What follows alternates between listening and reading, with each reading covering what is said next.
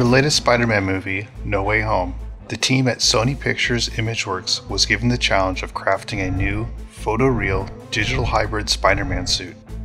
This new suit would replace the one that actor Tom Holland wore all throughout principal photography. Pairing this new digital hybrid Spider-Man suit to the live-action Tom Holland plate photography required various in-house techniques across many departments in order to ensure the final look would hold up to intense scrutiny. To begin our process, soundstage plates of Tom Holland interacting with his friends were composited over our new digitally destroyed Liberty Island environment. Matte painting set extensions were then added with post-destruction CG Atmo and smoke. Tom's body was then completely removed and replaced with our new digital hybrid Spider-Man suit. This new suit was required to interact with other characters and the digital environment.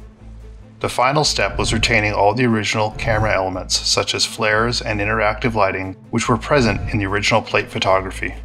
It was critical to our filmmakers that the body of our digital hybrid Spider-Man suit accurately mimic Tom Holland's subtle underlying muscle movements and his physical interactions with on-set actors.